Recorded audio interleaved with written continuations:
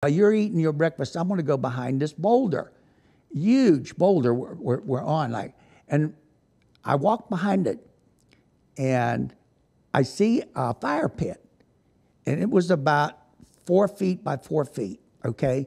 And in the middle of it was a tree growing up about this big.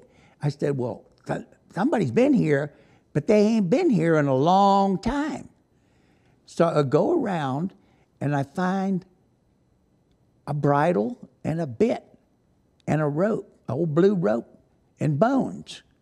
Some animal with 4 feet died there, and it was tied to that tree. I said, where's the prospector? So I started looking some more. I called for Don. He comes around, and we move some dirt. We see some stuff sticking out, a black tarp. I pull it out. It's a rolled up handmade sleeping bag.